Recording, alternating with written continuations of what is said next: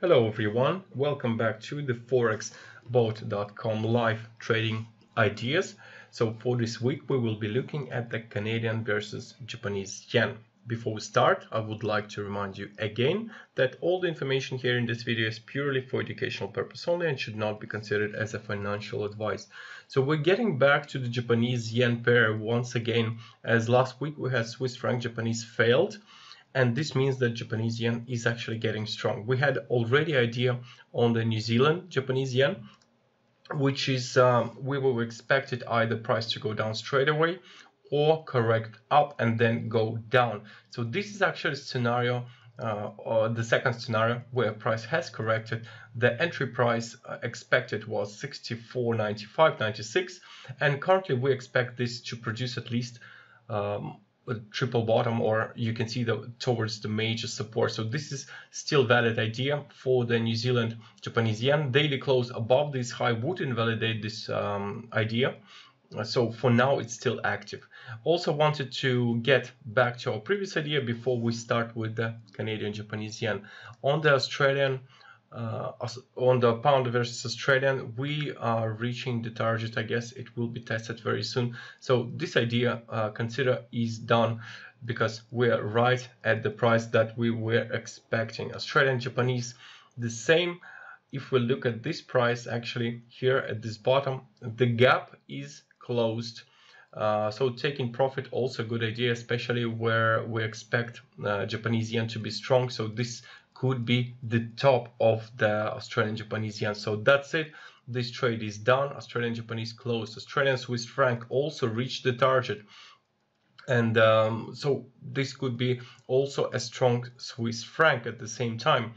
And on Australian Swiss franc, we can expect some consolidation, even the trend reversal to the downside. So target is reached again. So Australian dollar has finished the trend in my view, and now there will be either consolidation or correction on many Australian currency pairs. Now, in regards to the New Zealand Canadian dollar, I was thinking that it's an out trade, but then looked at the daily. We had this spike here below, and then price still failed. So overall, New Zealand Canadian is still expecting to go up as per original idea. I think it will be heading towards this target, and this is the reason also we have the Canadian Japanese yen, because we see that New Zealand Canadian is up, meaning that either New Zealand strong or Canadian weak. Then Japanese yen is also strong, and that's why this idea could be quite interesting. So let's move on and see what's happening. First of all, I would like to bring your attention to this resistance where simple moving average has been rejected. Then price went up, down, broke below the uptrend trend line and rejected the exponential moving average for another time. And this could be now the resulting in a wave down. Now, if we move to the 1 hour chart, here we can see that price actually also rejecting the moving average. It has rejected the simple moving average right there. Price failed to close above, produced a spike, but never closed above the spike. Excellent point to consider for the shorting. Also, the uptrend trend line also broken. And if you see, I have applied a Fibonacci retracement to the corrective wave up after the breakout of the moving averages. We have two targets here, but the most specifically is 261, which is at 75.55. So this is the potential target. Why? Because if you go to forward chart, we see we applied fibs to this wave up, and it almost corresponds to the 61.8 Fibonacci. So here we clearly see this support, and this is where we expect the price to go between 75.58 and 75.55. And finally, if we go to 15-minute chart now, we also had this rejection of the exponential moving average. Very clean rejection. Firstly, it was a clean, then spike above, exactly how I like to see it. Also, we see the downtrend trend line.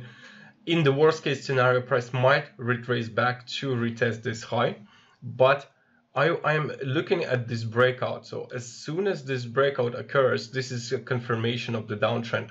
of this uptrend trend line, and you see next 15 minutes it might happen. Then potential entry could be on some correction to the upside, ideally approximately about 76.23 towards this resistance area, if price will correct. Also, the breakout itself could result in a strong downtrend, but for now there is no breakout. Still, I would expect this breakout to occur sometime later on today. After it happens, we should expect this move down towards our targets. So that's the idea basically for the next couple of days, I guess, because it's only 1 hour time frame. And we're also watching the New Zealand Japanese yen to the downside. Also New Zealand Canadian still to the upside as long as this low is holding, and all the Australian pairs are done. So basically that's it. Canadian Japanese yen looking for the downside move. I hope you enjoyed this video. Don't forget to smash the like button, subscribe to our channel to see more great ideas each and every week. Thank you guys, and have a profitable trading.